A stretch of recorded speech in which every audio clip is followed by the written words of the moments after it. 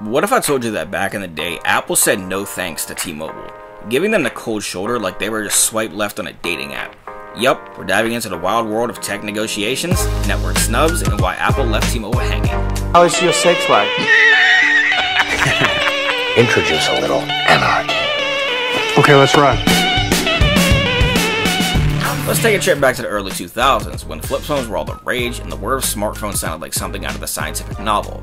Apple had a crazy idea to revolutionize the phone industry with something called the iPhone. Yeah, you might have heard of it. But here's where things get interesting. Apple had a choice to make which carriers get the golden ticket to see their shiny new toy.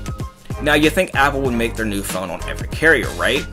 More carriers, more customers, more cash. But no. Apple was picky.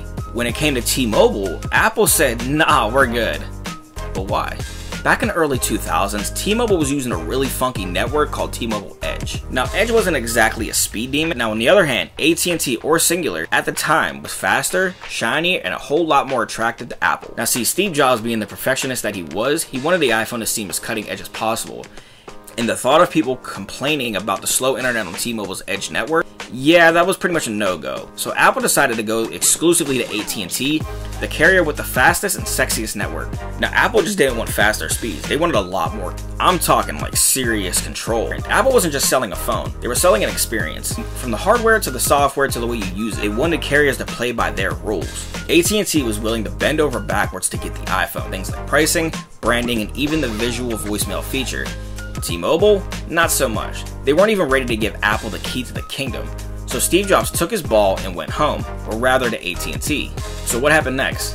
Well, basically the iPhone was a huge hit on AT&T, and T-Mobile was pretty much just left to the sideline, probably wishing they had played a little nicer with Apple. It wasn't happening until 2013. Yeah, you heard that right, 2013, that T-Mobile finally got their hands on an iPhone. T-Mobile just didn't survive, they thrived.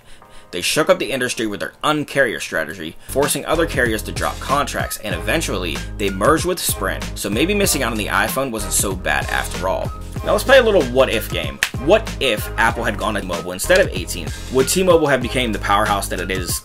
Would iPhone have been successful on any other network? Or would have the iPhone flopped? Well, nobody knows. But one thing's for sure, Apple versus T-Mobile definitely shook up the tech industry in the late 2000s. See, now that's exactly why Apple gave T-Mobile the cold shoulder, and it was probably the best decision for both companies. Apple gained a lot of success with going to T-Mobile, and T-Mobile thrived like hell and became a bigger tech company that you'd never think. So what do you guys think about this? Let me know in the comments down below. Catch you on the next one.